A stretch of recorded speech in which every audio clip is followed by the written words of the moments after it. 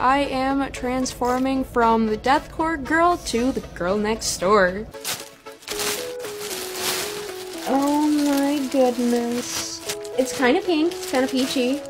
Oh no. Blue jeans!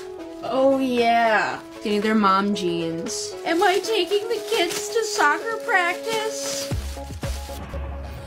Hi! Are you ready to do this?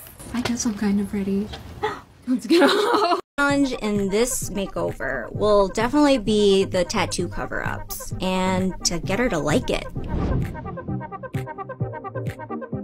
I could not put a number on my tattoos. I have so many. I have a full blackout sleeve. I don't know what that counts as, but I have a lot. We color corrected all of Jordan's tattoos, and now the next step is to airbrush.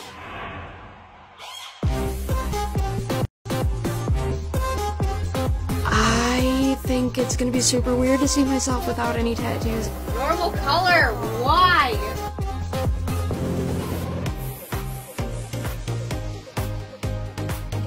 I am so happy with the finished look. I think Jordan looks amazing.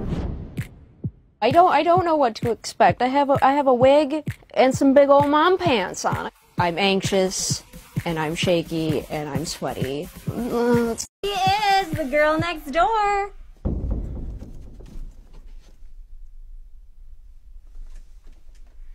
What?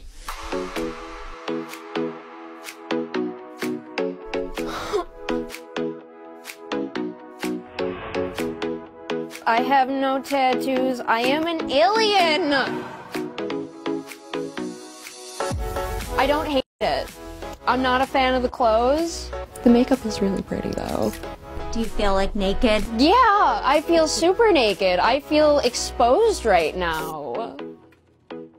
Jordan's look. Very extreme, very dark. Like, she does the crazy makeup with the contacts. People think is weird, but it's just what she likes to wear. It might scare some people, but once you get to know her. I'm super nervous. I don't know what they're gonna say. I hope that they like it, but I hope they just like me for me. I can't really picture her like any other way, like, oh my god!